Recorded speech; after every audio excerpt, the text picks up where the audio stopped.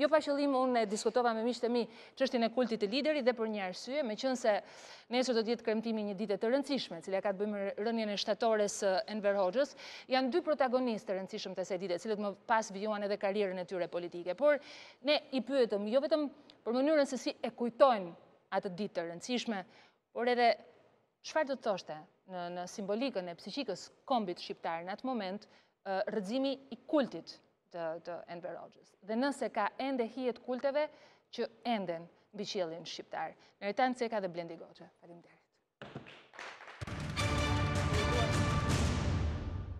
Populli ishte gjithmonë në shesh, siç ndodh në revolucionet e mëdha, edhe në mënyrë spontane pas një shtytje pastaj u spostova, shkon tek shtelia e Partisë Demokratike ku gjeta Sali Berishën, i cili shkoi dhe ai me makinë dhe është filmuar duke kaluar nga sheshi, por PD-ja në atë kohë nuk ishte për veprime kaq radikale. Ne mendonim se do iqeshin ashtu siç hoq Stalini, Lenini, në mënyrë graduale dhe jo me forcë. Pati një grumullim spontan të rreth 10.000 njerëzve që mbushën bulevardin dëshmorët e kombit sot edhe zbritën në drejtim të urës Lanës, ku u vendosën më njëherë forcat e gardës, me tanke, edhe me një armatim të rëndë dhe një kordon policie përpara.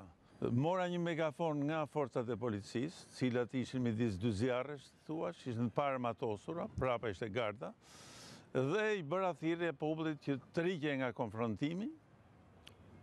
Funksionoi, ishte një nga ato çuditë që ndodhin në histori, edhe gjithë turma u zhvendos në drejtim të sheshit Skënderbej. Për mua ishte, themi, një shenjë që populli i bindet liderëve, sepse unë isha, po themi, një nga liderët e Partisë Demokratike në atë kohë, kur ata e çojnë drejt paqes, e çojnë drejt zgjedhjeve paqësore, e çojnë drejt asaj që është me të vërtetë Europa.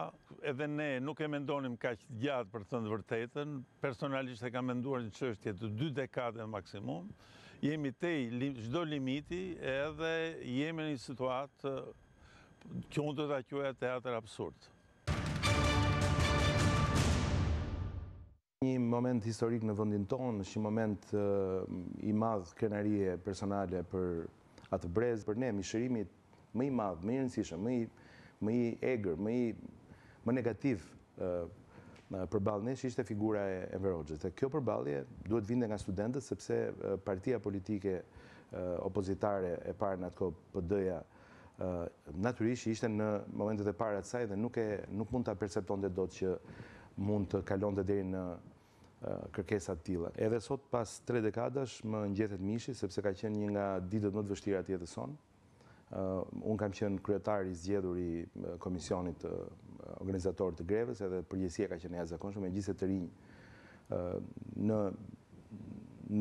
brenda meje, domethënë në gjithçka, gjithë mendimet që të vinin kokë në atë ditë, përziheshin me frikën, përziheshin me terrorin e mundshëm që mund të shkaktohej në rast se do të kishim një banjo gjaku në qytet. Gjithë shoqëria ndaloi dhe gjithë jeta në Shqipëri ndaloi dhe u përqendrua te qyteti studentit, te godinat ku ne ishim ngujuar. Betejë jon ka qenë një betejë ndaj mendësisë, ndaj Enverit dhe gjithë Enverëve, ndaj Enverit dhe gjithë atyre që mendonin si ai, ndaj atyre që kishin ndërtuar atë kult. Është pikërisht ai njeri me cilin ne sot përballemi, është pikërisht ai format me cilin ne sot përballemi. Po është pikërisht ai model njeriu që ne nuk shkëputemi dot, sepse del kudo, shfaqet kudo në jetën tonë, pra në mënyrën se si ne organizojmë, në mënyrën se si ne drejtojmë, në mënyrën se si ne ndërtojmë institucione, në mënyrën se si ne protestojmë. Lufta me hijet tonë avion, edhe është na takon secilit nga ne që të luftojmë në çdo sektor, në çdo vend të jetës, në çdo vend ku na bie, pra të luftojmë me hijet e